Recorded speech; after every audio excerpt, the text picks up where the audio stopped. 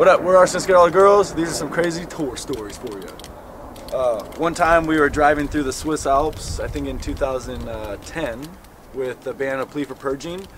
And we were driving on this really icy highway, and on the right side there was just a ledge that fell down to who knows how far down, and then on the left there was oncoming traffic and then a wall.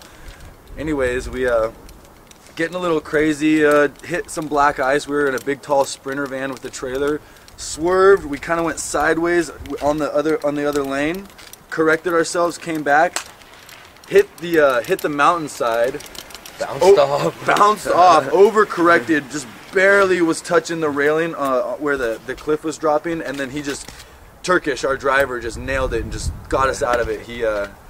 He's one of the best drivers we've ever had to tour with. I think on his knuckles it said "Drive Safe," just tattooed. He was a machine, and right after that he was like, "Guys, I need to smoke a cigarette. Can I smoke a cigarette?" Yes, you can smoke as many as you can. He somehow saved our lives. We all thought we were just done. Like, you just felt the van lose. You had no control. Another crazy tour story was we rolled our van in, where was that exactly? Oregon, yeah. And we rolled our van, and we hit black ice as well.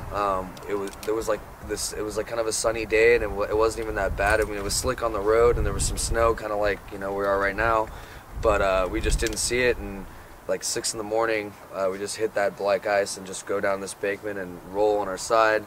We had 3 20-pound weights in the very front of the van. They went from the front of the van to the back of the van with 6 people in the van, and no one was injured or anything during the wreck.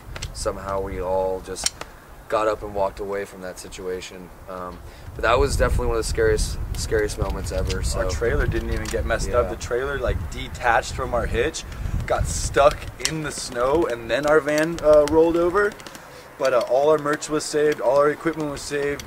Nobody had a bruise except for, I think, Jason, and that's because Jared like just fell on top of him because we went up on our side. But we had ice, we had glass and mud just flying through the windshield.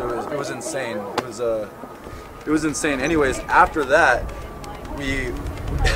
Arthur was driving and got ticketed for going in the other lane. Yeah, for being out of the lane for like 200 meters or something like that. So the cop came.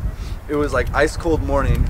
He gave Arthur a ticket, and then we all had to jump into a tow truck. 7 people, because Joel was there. 7 people piled on each other in 2 seats. Just, it was insane. There was like, I think I was on the top and you were on the top because we're like the smallest people. But like 2 people. It was unreal. And so then we spent the next 3 to 5 hours at this random tow yard, rented a U-Haul, met Horse the Band at some Walmart. Horse the Band took 2 of us to the next show, which was in Boise, Idaho, and the rest of the band took the U-Haul. We made the show that day. Yeah, we made the show somehow that day, and yeah, that was definitely the craziest fucking day of our lives for sure. So that's our some crazy tour stories for you.